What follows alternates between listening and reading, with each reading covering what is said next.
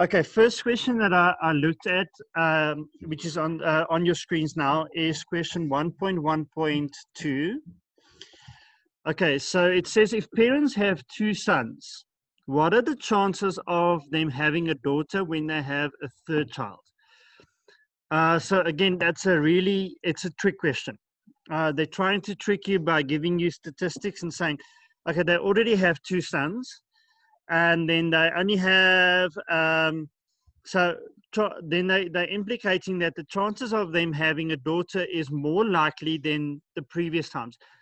And it's not. It's exactly the same. It's a 50-50 chance. So I've drawn a Punnett square for you just to show you again that it's a 50-50 chance. So if we take a look at Dad is giving an XY. So Dad is giving an X.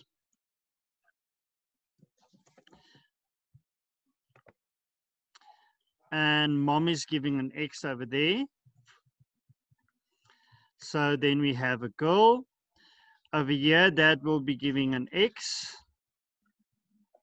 Mom will be given an X. We have another girl. On this side, Mom is giving an X. Dad is giving a Y. So then we have a boy, and Mom again can only give an X over there. Sorry about that. Let me just move it. There we go. And Dad gives a Y. So 50% is going to be XX and 50% is going to be XY, which means the chances are still 50%, 50-50 chance. Let me just switch this off. 50-50 chance that we are having a boy or a girl. So the chances don't get slim just because you had 6 boys and you want to try for a girl. Chances are still 50% that you're going to have either a girl or a boy. Okay, that's the first question. Then, second question I want to go through. 1.1.5. Now, during the paper, you will be doing at least in each paper, paper 1 and paper 2. You will have a question with regards to scientific investigations. We have to do that. They have to have a certain amount of marks that are on this level question. That's an investigative question. In paper 1, that usually it's ends up to be one of the human impact questions. In paper 2, it usually ends up to be an evolution question. The simple reason for this is that if we take a look at the amount of marks awarded for specific topics, there's a lot of evolution questions in paper 2. 44% of paper 2 is evolution and human evolution. And paper 1, a large percentage of questions is human impact. And so that's why they normally put the investigative questions on that. But for an investigative question, you have to know less about the knowledge of what they are asking and more about the interpretation of it. So in this specific question they're saying, during an investigation, researchers measured the beak size of a certain species of finch in the Galapagos Islands. So the Galapagos Islands are famous for where Darwin did a lot of his studies. It's not the only place where he did his studies on natural selection, but a lot of it was done in the Galapagos Islands because of the specific scenario that happened in the Galapagos Islands. Lots of speciation occurred. Animals were put in very different conditions. Where islands were isolated, geographical isolation. Remember, geographical isolation is important, is an important topic in terms of evolution. But that's why it's always a nice example to use the finches of the Galapagos Islands. Another one that is commonly used is the tortoises on Galapagos Islands. They also tended to diversely, they were naturally selected for diverse terrain within the Galapagos Islands. Then I say to you, the type of food available before and after a drought. Now, a drought is typically what we call speciation. Changes in conditions. Changes in conditions would cause a change in speciation. Like a drought could cause speciation because there's a change in environmental conditions. So the type of food available before and after a drought was a factor. So there was a change in conditions in the study of evolution and the beaks of the finches. Then they only ask you in this specific question, which factor is the dependent variable? Okay, so now you have to know what is independent and what is dependent variable. It's something you've been doing since grade 8. So you have to just know what is a dependent variable, what is an independent variable. What is a dependent variable? A dependent variable is the variable that you are measuring or you are observing. The independent variable is the variable that you are choosing to look at or controlling. So the independent variable in this case would have been my years, my time, or when the drought was, before the drought, after the drought. So it normally lies on your x-axis, on your x-axis. Your dependent variable, the one that you choose to take a look at, is average beak size in this case, and it's normally on the y-axis. So the dependent variable is the beak size of the finches, C. Okay, so normally dependent we put on the y-axis is the one that you observe. I measure or measure. You measure the beak size. You observe the beak size of the finches.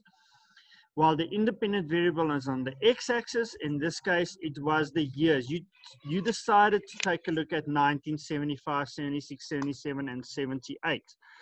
Or before, during, and after the drought.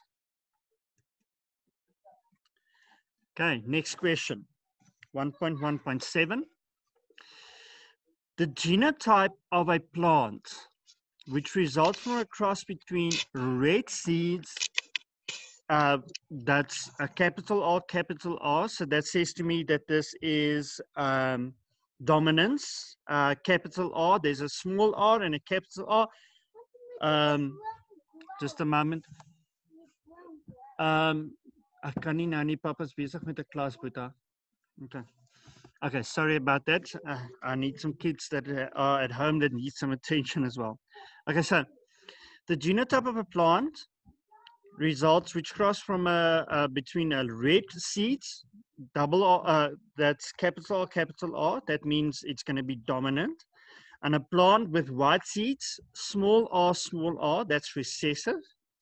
Okay, is. So you need to draw yourself a quick little Punnett square and do the cross. Remember, at the end of the year, you are not allowed to draw, to write on the question paper any longer. You're not allowed to write on the question paper any longer. We used to be able to do this, but it's not allowed any longer. So, but on your answer sheet, you are allowed to make notes. So on your answer sheet, you're allowed to make notes. So just clearly indicate these as notes. The normal practice that we now do is to actually draw in pencil, but clearly indicate which are notes and which are answers on your answer sheet. So it's good to make notes for yourself as you do the question. Just clearly in your answer sheet indicate it as notes, but you're not allowed to draw on your answer sheet, on your question sheet any longer, like we used to. Okay, so if we do a quick Punnett square over here, I've already set it up for us. So one parent was capital R, other parent was small r. My hostess happened, so we split it. There's capital R, small r. I'm going to place this onto the Punnett square.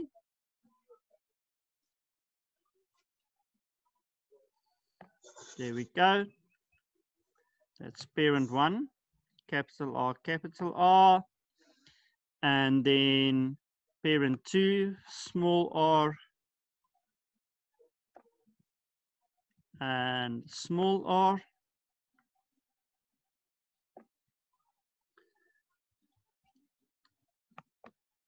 Okay, and then, sorry, my computer's slightly slow today. I think it's the internet connection, not there.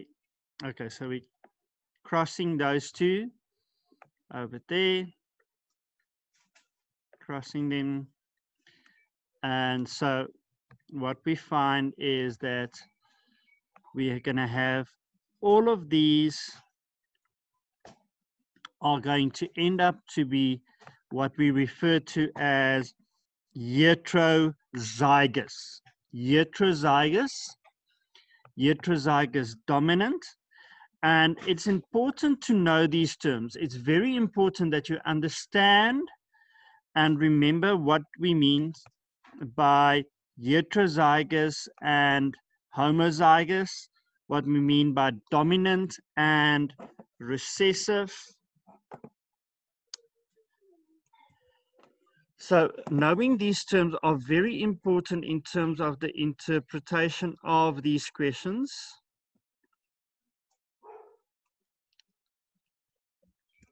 There we go. Let me just complete that and finish it up. And a capital R as well. There we go. So we find that all of these are heterozygous dominant. Okay, so that means that if we take a look at it, be careful now. You can't choose A. A is not how it happens. We don't cross that is polyploidy. So that's not the answer. The correct answer is D. The correct answer is D. Okay, so the correct answer is D because you have allows from both, and this is diploid, it's not haploid. You crossed them already. While A would be polyploid, which is not what is happening. Okay, let's go on to the next question. Okay, now we've come across these questions before, but it's a very easy mark to get, but a lot of people are making easy mistakes with it. That's why I just want to go through this question again, and especially in the way that this specific one was asked. So 1.1.8 says to us, what percentage of adenine bases is present in DNA, the DNA molecule of 2,000 bases? So give you a total number of bases, and 400 bases are cytosine. So firstly, I have to work out a percentage. Okay, so it's telling me adenine, 400 out of 2,000 is adenine. So I have to go 400 divided by 2,000 times 100.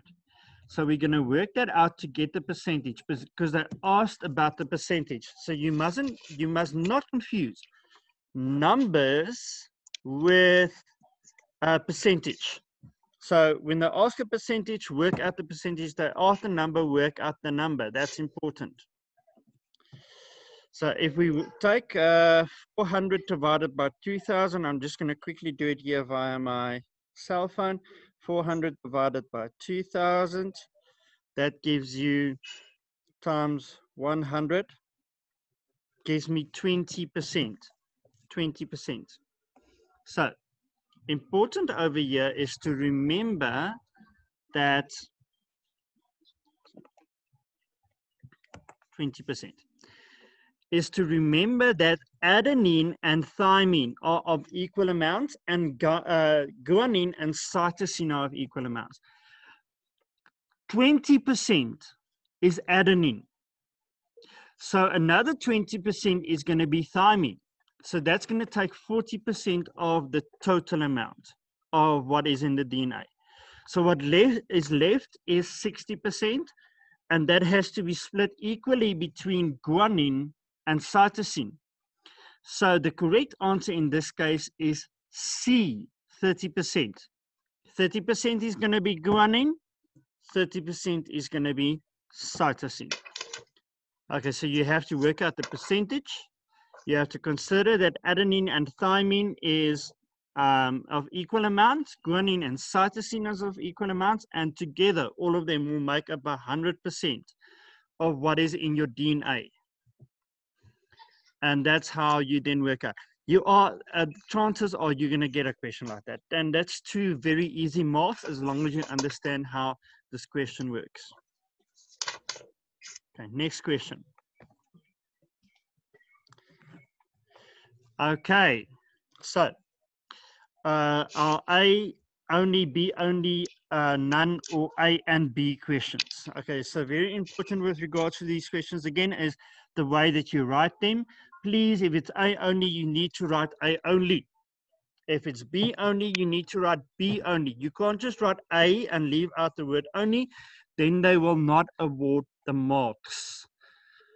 So let's take a look at the question. It's 1.3.2 that I want to specifically focus on, because 1.3.1 and 1.3.3 it's knowledge questions. It's not understanding. As long as you have and you've studied, you will know 1.3.1 and 1.3.3. But there is some interpretation in 1.3.2 and a concept that I want to go through with you of random mating. So 1.3.2 introduces a variation of the species, and I say to you the two options there is random mating and mutation.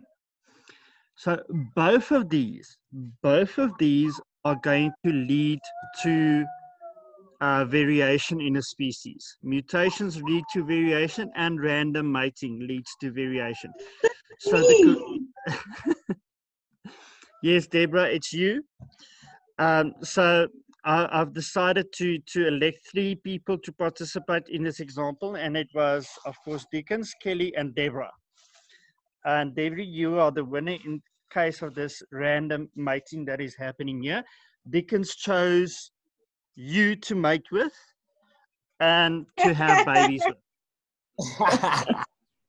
So this is typical of random mating. So Dickens was walking around the school. Mom! Come check here, they're doing this thing now. Yesterday. Okay, so. Oh my word. Dickens was walking around the school. He sees Kelly, he sees Deborah, and he sees Sandra. And he decides now he's going to have babies with Deborah, not with Kelly and not with Sandra. Now, in case of humans, it's not quite as random as that, but the idea about random mating is that if this beaver was coming across these 3 other beavers, these other beetles, then you could have mated with any one of those, and each of them have different genes. But he did go with Deborah, and so they end up with, he ends up with a specific gene. So that's random mating. He could have chose any of them, but he chose Deborah.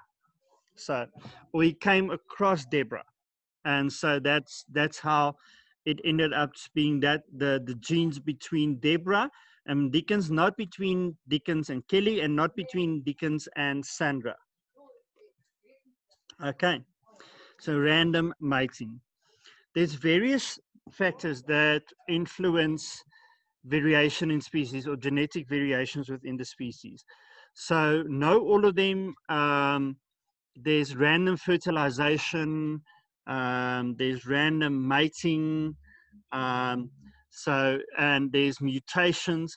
So know all of the factors that can cause meiosis, random assortment and random arrangement within meiosis are all things that create genetic variation within a species.